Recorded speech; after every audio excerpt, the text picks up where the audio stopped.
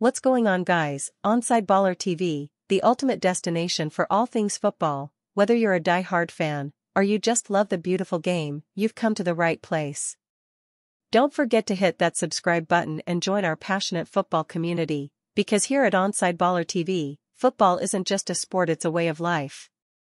Champions League resumed today. I want to recap the game and highlights all the goals between Manchester City versus FC Copenhagen. What a game.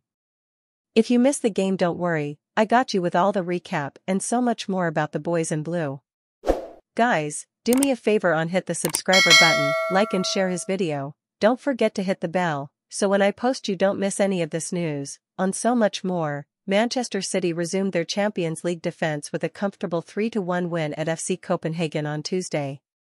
Kevin De Bruyne and Bernardo Silva netted either side of an unexpected Magnus Mattson equaliser as City dominated a last 16 first leg they could have won far more convincingly. Pep Guardiola's side dominated in every aspect at the Danish capital's famously atmospheric Parken stadium, and Phil Foden completed a deserved success late on, with close to 80% possession. The holders were hardly troubled and will be confident of wrapping up a place in the quarter-finals when the sides meet again in Manchester. In 3 weeks, the only real downside for City was the loss of Jack Grealish through injury in the first half. Despite having almost complete control, one thing City could not do was silence the home fans.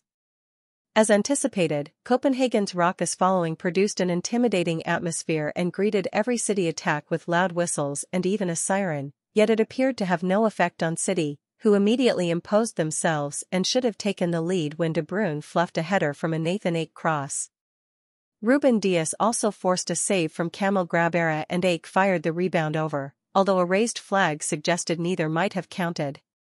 Copenhagen, their rustiness amid Denmark's long winter break evident, were struggling to live with City, and it came as no surprise when De Bruyne hit his 11th minute opener.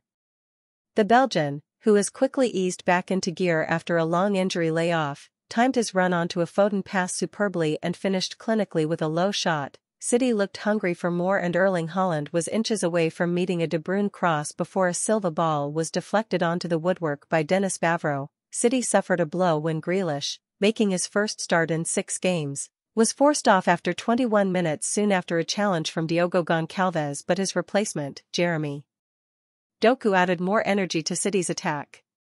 Within moments of coming on, Doku set up Haaland for what would have been a spectacular goal with a volleyed cross, but the Norwegian's overhead kick flew over. City looked capable of running up a huge score, but remarkably found themselves level when Ederson gifted the hosts an equaliser on 34 minutes.